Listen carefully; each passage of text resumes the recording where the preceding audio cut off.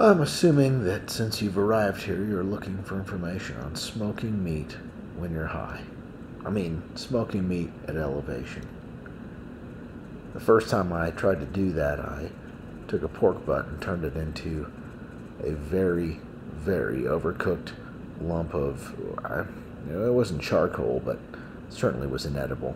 The very center of it, a very small, I don't know, 2-inch little chunk of a 10-pound piece of pork butt was still meat.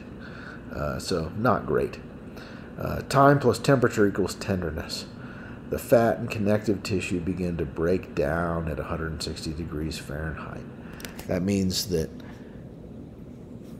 you got to get the meat up past the stall, but then at the very same time, water is boiling at 203 degrees Fahrenheit here in Denver. Depending on where you're at, it could be slightly different conditions. But with that in mind, you've really got to manage that temperature range between 160 or 187 degrees Fahrenheit and 203 degrees, and make sure that you give it a nice low and slow cook time. A lot of recipes assume sea level, and you can't do that, so you need to make sure that you have a cook temperature that is relative to your elevation. You've got to reduce time to expose connective tissue and fat to prime breakdown conditions. So, since you're cooking lower and slower, you want to consider 225 degrees Fahrenheit, maybe even down to 200 degrees, and you want to keep the spray bottle around.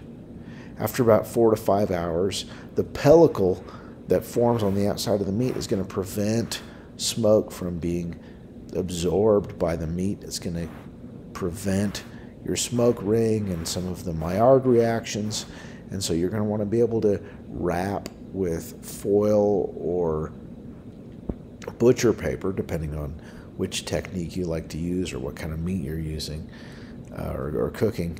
And you want to make sure that you give it a nice long time to cook.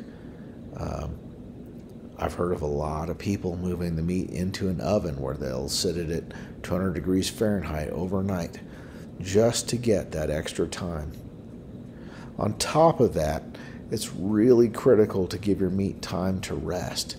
If you get your meat internal temperature up to 195 degrees Fahrenheit, you're going to hit 195, and then you're going to want to be able to wrap it if it isn't already wrapped, and you're going to want to let it sit, and you're going to want to let that meat stay in that 160 to 187 degree Fahrenheit window so that you get a premium amount of time for the fat and the connective tissue to break down and get a maximum softness.